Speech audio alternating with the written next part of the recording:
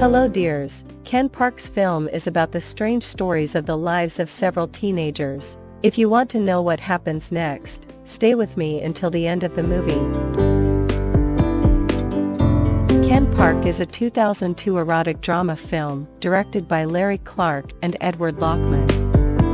Set in the city of Visalia, California, it revolves around the abusive and dysfunctional lives of four teenagers following the suicide of their mutual acquaintance, the eponymous Ken Park.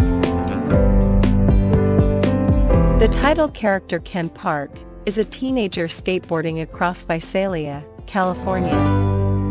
He arrives at a skate park, where he casually sets up a camcorder, smiles, and shoots himself in the temple with a handgun.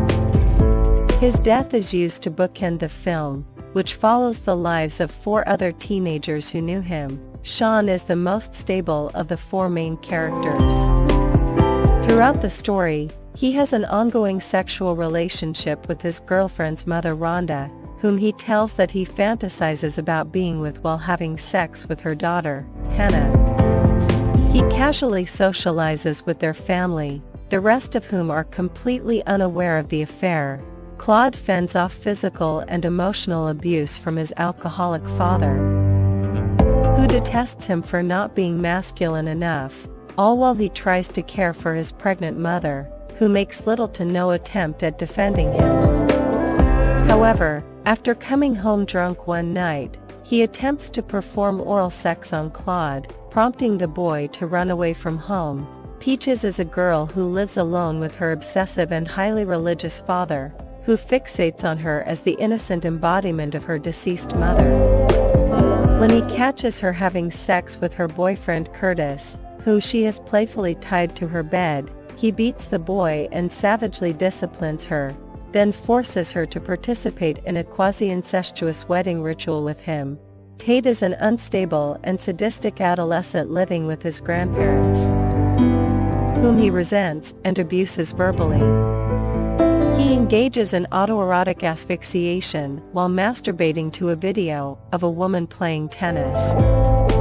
He eventually kills his grandparents, in retaliation for petty grievances, and finds that it arouses him sexually. He records himself on his tape recorder so that the police will know how and why he did it, puts his grandfather's dentures in his mouth, lies naked in his bed, and falls asleep, eventually being found and promptly arrested. The film cuts frequently between these subplots, with no overlap of characters or events until the end, when Shawn, Claude, and Peaches meet and have a threesome. In a game of Who Am I? Afterward, they refer to an unnamed person they know who is now dead. The film cuts to a title screen, followed by a flashback to before the opening scene. Ken has impregnated his girlfriend and taken a menial job. At the skate park, they discuss whether to abort the pregnancy, and she asks Ken rhetorically if he is glad his mother did not abort him. He does not answer.